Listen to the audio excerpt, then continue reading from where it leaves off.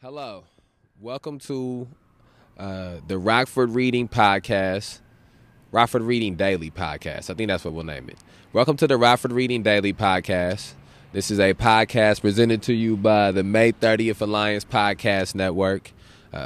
My name is Leslie Roth, and I am a member of the May 30th Alliance. This specific podcast series is going to be centered around reading a different piece of literature and releasing the reading of a different piece of literature every day. I'm going to try to keep the podcast episodes between 30 to 40 minutes long. Some days, if we get enough of a backlog, we may start to release multiple at a time to get through the books. But the main point that we want to do this for, well, there's multiple reasons we want to be doing this.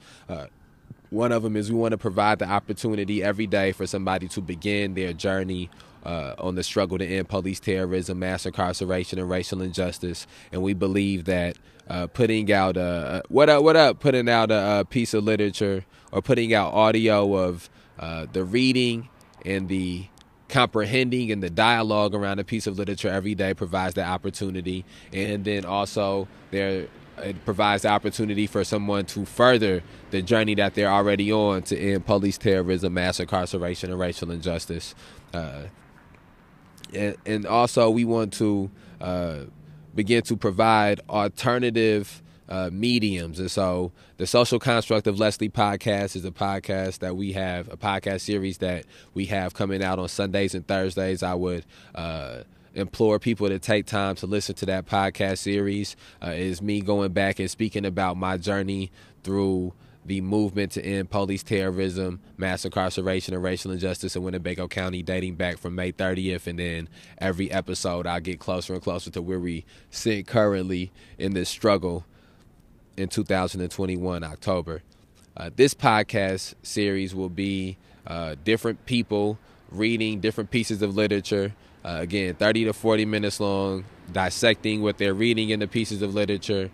We have the Leaderless by Ari Perez podcast that has multiple episodes out.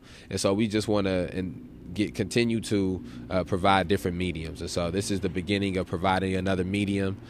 The plan is to create and record a backlog of these, and then we can get in a place where we can start releasing these daily to the public. So I'm not sure what date you'll be receiving this first one, but we are going to begin by reading Have Black Lives Ever Mattered by Mumia Abu-Jamal. I've read portions of this book before, but I have not read it in its entirety, so we're going to go down this journey together. And for anybody who may have not had any interaction with our Rockford reading series, what we do is we read a piece of literature, and then while reading that piece of literature, we speak on how it correlates to the struggle to end police terrorism, mass incarceration, and racial injustice in Winnebago County, how we can take tactics or ideologies or philosophies that are mentioned in the literature and apply those to the struggle that we are currently waging. So we don't want to just be reading this or listening to this just to say that we read it or that we listened to it. We want to be reading it or listening to it and retaining information from it and learning from it. So I'm going to do my best to guide us on that. Here we go. Page 1, Chapter 1, Have Black Lives Ever Mattered? Have Black Lives Ever Mattered?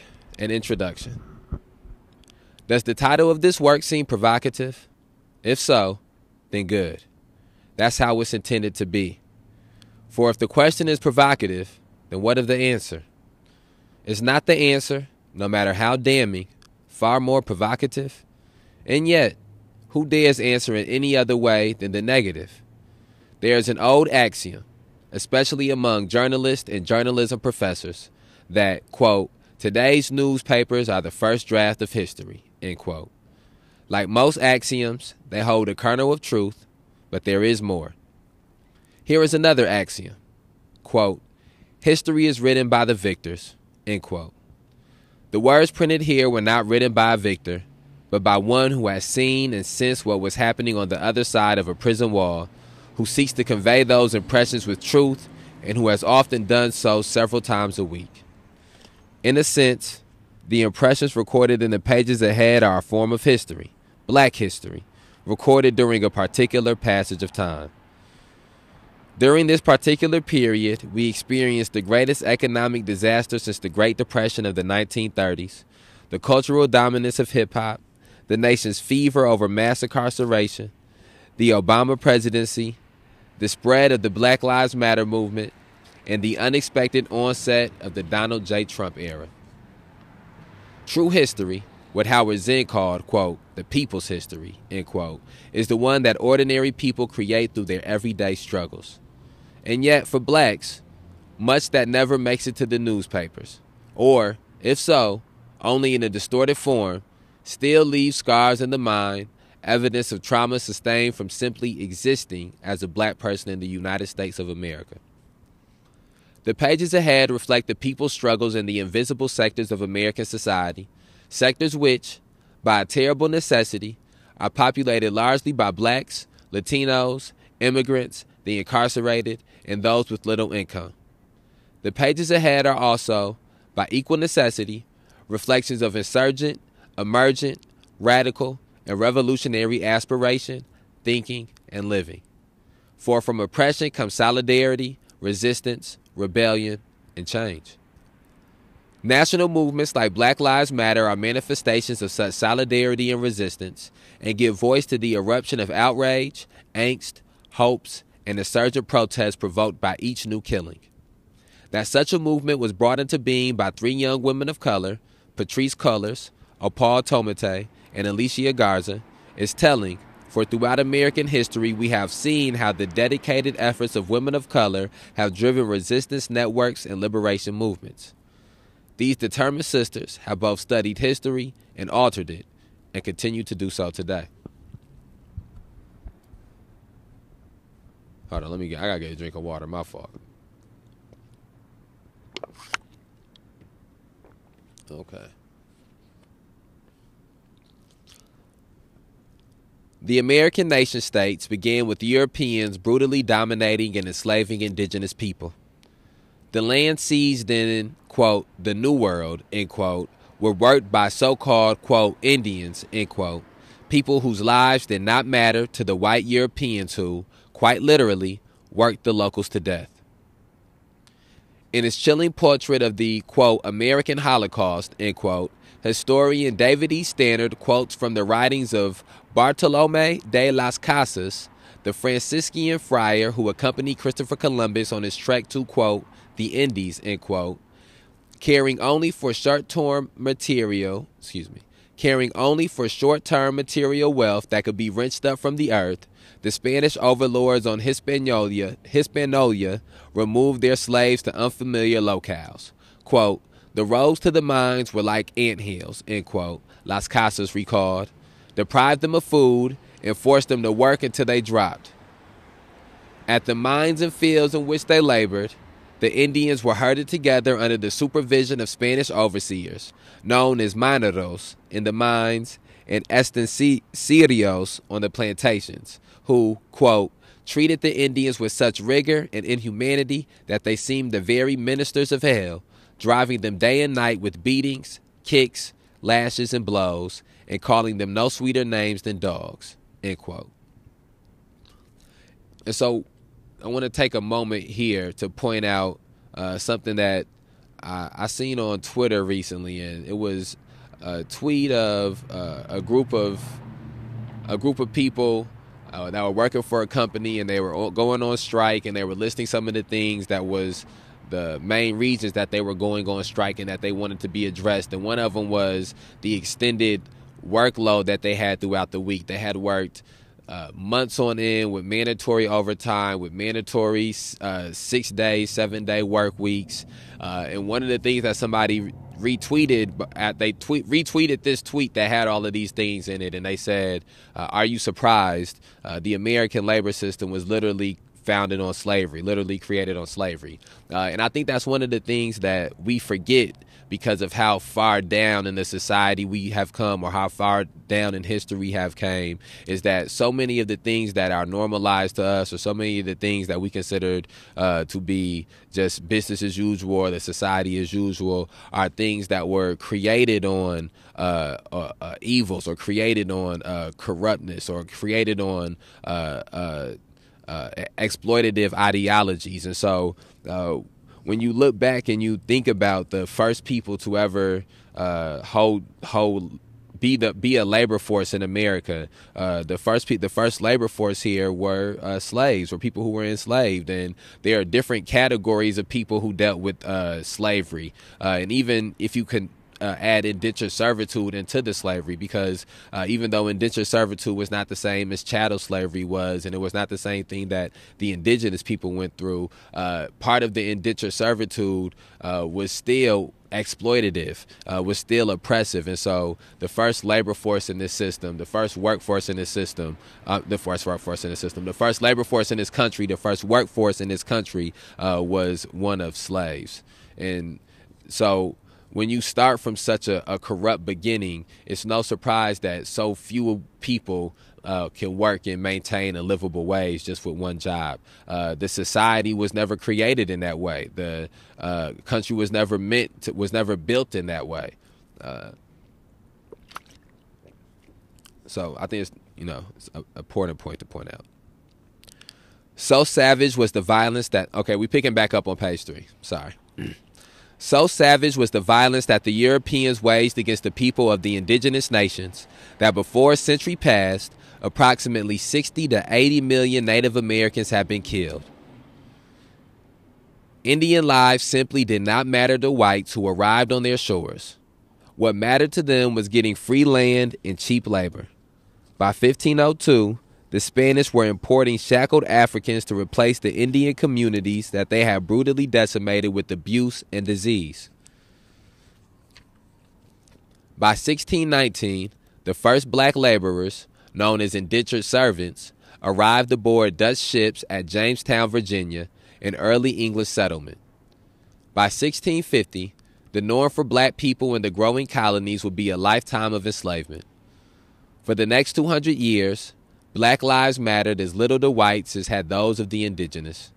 From 1619 to the early 1800s, some 100 million people were transported in filth and chains from Africa to the Americas, with a relatively small number, nearly 1 million, being shipped to the plantations and fields of British North America.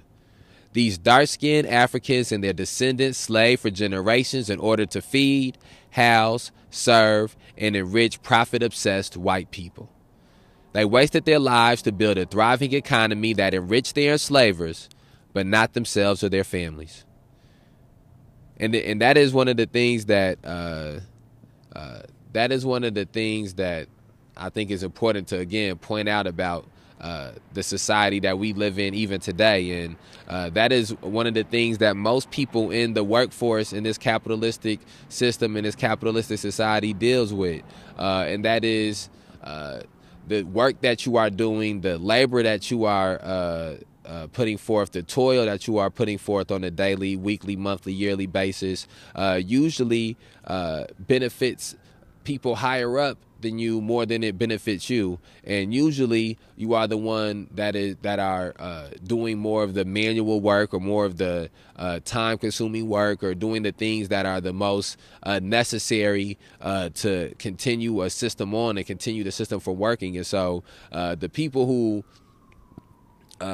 work at the McDonald's, or the people who work at the Target and who are there daily dealing with the customers every day, or stocking the shelves every day, or cooking the food every day, they are making the least amount of money from the business and the system that is McDonald's, or the business and the system that is Target. And it's the higher up you go, the people are making more money off of those things. It's not being equally dispersed, and the work isn't being equally dispersed either. But even if the work was being equally dispersed, you still aren't getting the equal residual effects from it, or the equal residual benefits from it. And again, those are the residual effects of slavery. Slavery was the first business model here, was the first capitalistic model here. The first Jeff Bezos was a slaveholder. The first, I want to get into the weeds, but just keep that in mind. So let's keep reading. These first black Americans weren't considered enslaved workers. Under British and American law, they were not even persons, but property, mere beasts of burden. In the 1856 book, Shroud's Slave Laws, a sketch of the laws relating to slavery in the United States of America, George M. Shroud surveys the laws governing the impoverished lives of enslaved blacks and portrays white America as a place of unremitting cruelty and meanness. Shroud shows how the courts of the land, North and South, served the interests of the white enslavers, but was utterly ruthless when it came to the needs of the blacks they enslaved. Among the cases that Shroud presents to crystallize his points are Negro Flora versus Joseph Grasberry and State versus Man. In the case of Negro Flora versus Joseph Grasberry, Miss Flora, a black woman enslaved in Pennsylvania, attempted to use the court system to sue for her freedom. In what Shroud calls a, quote, mockery of justice, end quote, the state's highest court ruled that slavery did not violate the state constitution, even though it states, quote, all men are born equally free and independent and have certain inherent and indefeasible, inexpugnable rights, among which are those of enjoying and defending life and liberty, end quote. Shroud, a Philadelphia attorney, noted with derision that the decision was rendered by a unanimous state Supreme Court. In the case of the State versus Man, the decision reads, quote, the end of slavery is the profit of the master, his security, and the public safety. The subject is one doomed in his own person and his posterity to live without knowledge and without the capacity to make anything his own, and to toil that another may reap the fruits. Such services can only be expected from one who has no will of his own, who surrenders his will in an implicit obedience to that of another. The power of the master must be absolute to render the submission of the slave perfect. In the actual condition of things, it must be so. There is no remedy. The discipline belongs to the state of slavery. They cannot be disunited without abrogating at once the rights of the master and absolving the slave of his subjection. It constitutes the curse of slavery to both the bond and free portions of the population, but it is inherited in the relation of master and slave.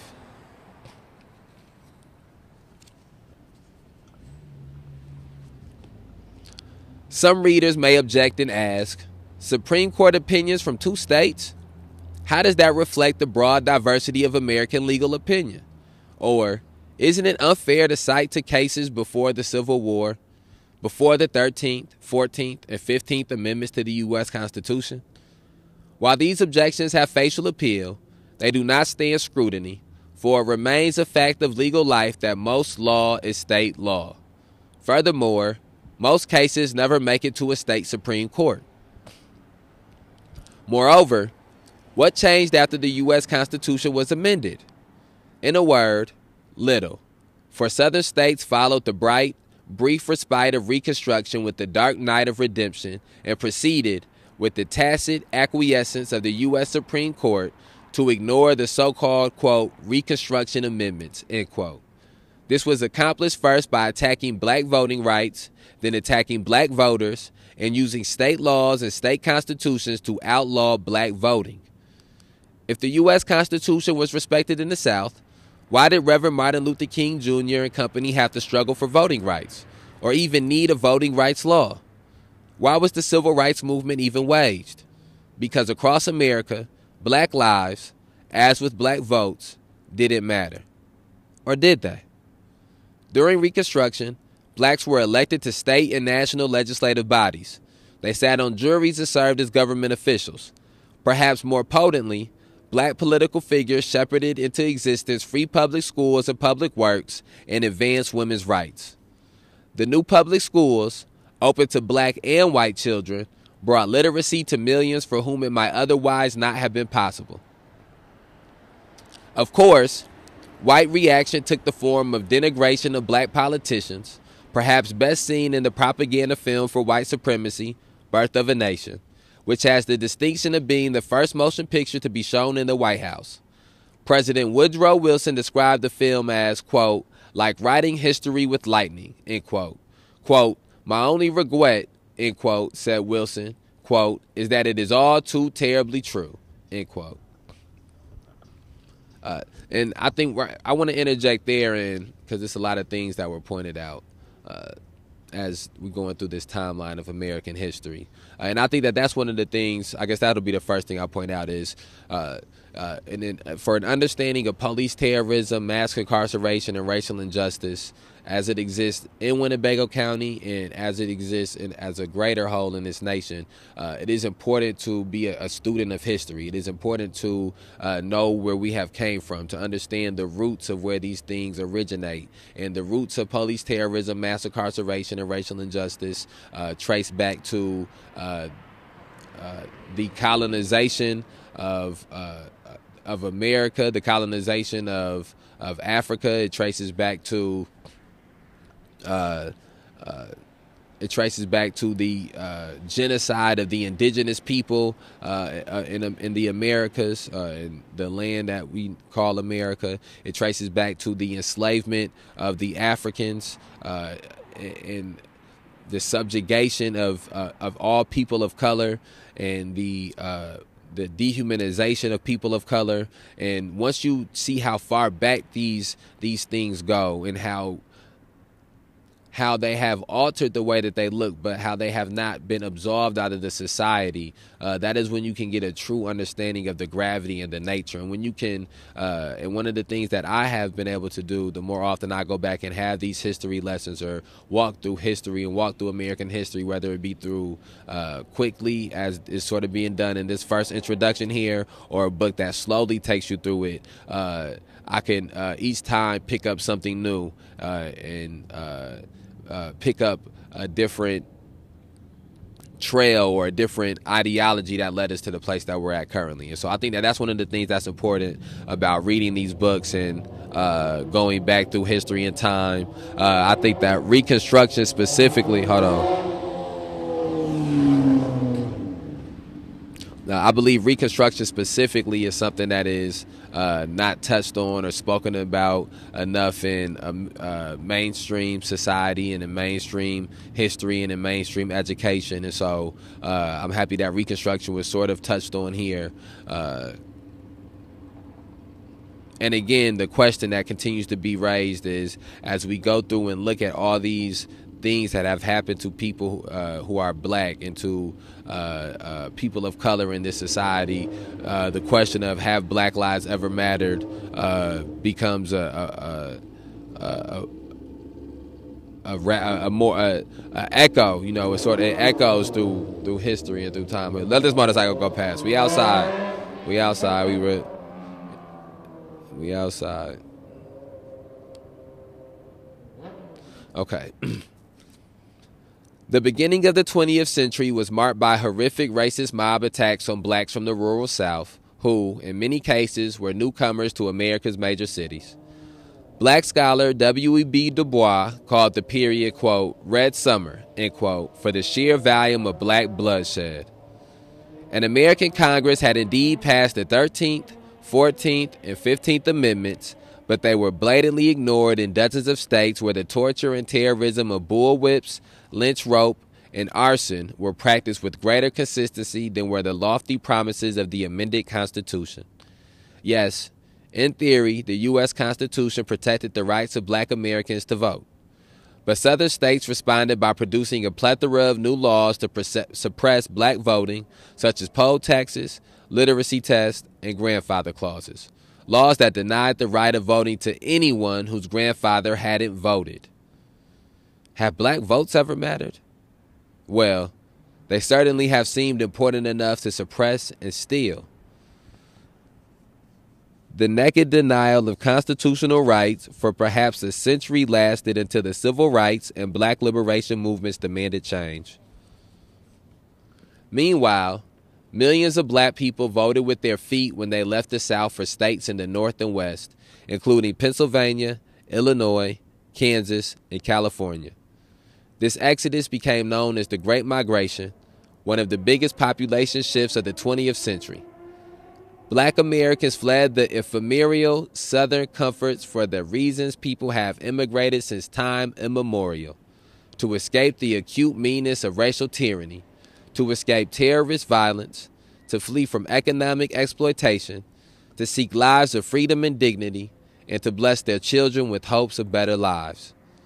Historian James R. Grossman writes of the new period for black life in America this: for the first time in American history, the nation's basic industries offered production jobs to African Americans. From New York, Boston, and Philadelphia to Pittsburgh, Chicago, Detroit, and to a lesser extent, Los Angeles, factory gates opened. Work in railroad yards, steel mills, food processing plants, garment shops, and other industries paid wages far beyond what was available in the rural or urban South. But it was more than the money that attracted black Southerners north. These jobs also represented portals into the industrial economy. These opportunities promised a new basis for claims to full citizenship, a promise that a previous generation of black Southerners had envisioned in the possibility of land ownership. For these Americans, the North was the promised land, and they did not see the thorns amidst the roses. They never dreamed that the new gleaming megacities would become traps as oppressive as the ramshackle huts and shacks they fled from back home. They went north and west because their black lives mattered. But where once whites killed and terrorized from beneath the KKK hood, now they did so openly from behind a little badge. And while it may seem like a leap to associate the historical white terrorism of the South with the impunity with which police kill in black communities today, it is really not so great of a leap, because both demonstrate a purpose of containment, repression, and the demunition of black hope, black aspirations, and black life. Indeed, the late Dr. Huey P. Newton, a co-founder of the Black Panther Party, in a 1967-era interview, likened the relations between the police and blacks in the United States as one of antagonism similar to that between the U.S. Army and the enemy population in Vietnam. Quote from Huey Newton: in America, black people are treated very much as the Vietnamese people or any other colonized people. For the brutalizing police in our community occupy our area, our community as a foreign troop occupies territory. And the police are, in our community, not to promote our welfare, for our society, or for our security, or for our safety. They're there to contain us, to brutalize us, and murder us, because their orders are to do so. And just like the soldiers in Vietnam have their orders to destroy the Vietnamese people, the police in our community couldn't possibly be there to protect our property because we own no property. They couldn't possibly be there to see that we receive due process of law, for the simple reason that the police themselves deny us the due process of law. And so it's very apparent that they are only in our community, not for our security, but for the security of the business owners in the community, and only to see that the status quo is kept intact. End quote from Huey Newton. Dr. Huey P. Newton was quite clear in revealing what mattered to police and the power structure they serve. Black lives did not matter to them in the mid-1960s, and they seem not to matter to them today. When black men, women, and children gathered in the streets of Ferguson, Missouri to protest the police killing of Mike Brown, they were met by flanks of militarized forces armed with weapons of war. What has really changed? Did things improve under Barack Obama? How do you think things are going under Donald Trump? Have black lives ever mattered? And so that brings us to the end of the introduction of Have Black Lives Ever Mattered? And that brings us to the beginning of the first chapter, which is entitled Hate Crimes. Let me see where we're at here on the time. And we're arriving right on the 30-minute marker. So what I'm going to do is give some closing thoughts, and then I will wrap episode 1 of Rockford Reading Daily up, and I'm going to begin right away on episode 2. You will get episode 2 at least 24 hours between episode 1. And other people will, be able to hear it right away, depending on when they listen.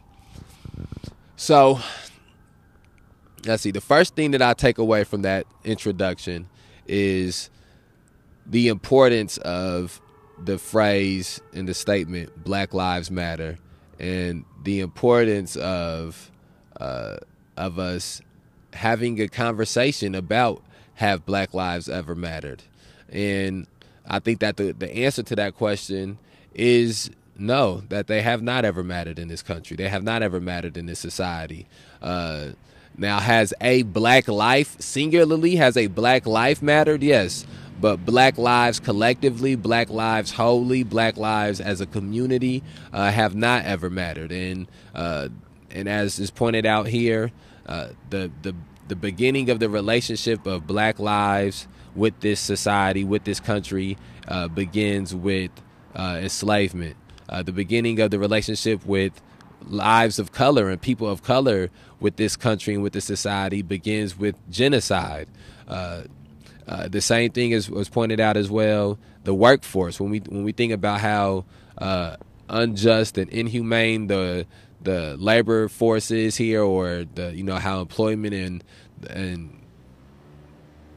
just in general labor basically is here. When you take the time to think about how labor in this country began with enslavement, began with indentured servitude, which is the most unjust form of labor that can exist, in my opinion.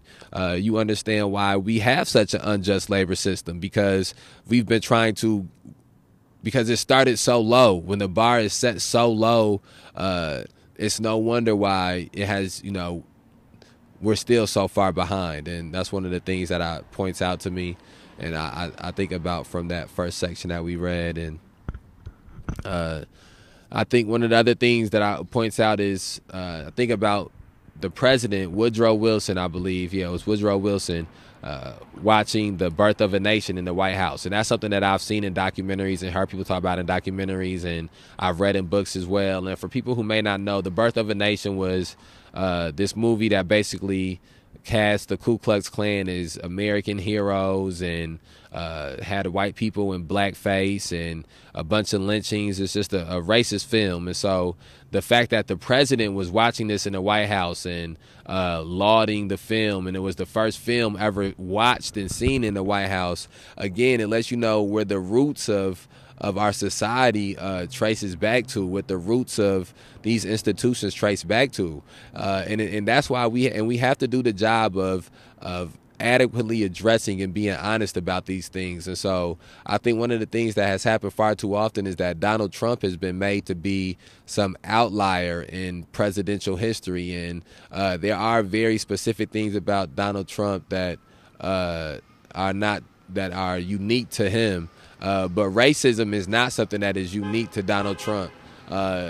There were every president before Donald Trump was racist, and some of the times for some of the men made their racism more overt or less covert or less overt. But they were all racist. And I think that that's one of the things that this question also forces people to get to the root to, this question of have black lives ever mattered.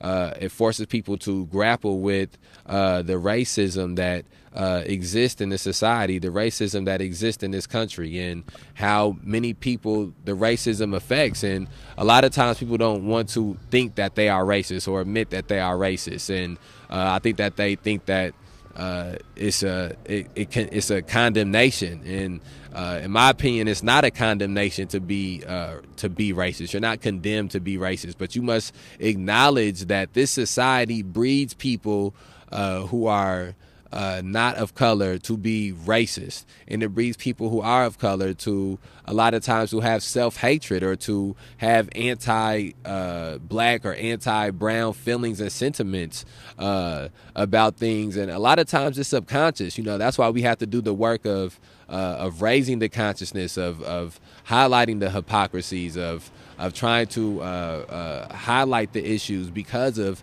how deeply ingrained it is into society, and how how much of it is just subconscious. And so those are all some of my takeaways from this first part of the reading. And I think one of the other things as well is the transition to pointing out how all of this history has led to these police forces that exist in the North and in the West, enacting some of the same things that were that ideologically originate from the South, and how no matter where you go in this country, you cannot escape racism. Okay, episode 1 in the books. Rockford Reading, Have Black Lives Ever Mattered by Mumia Abu-Jamal.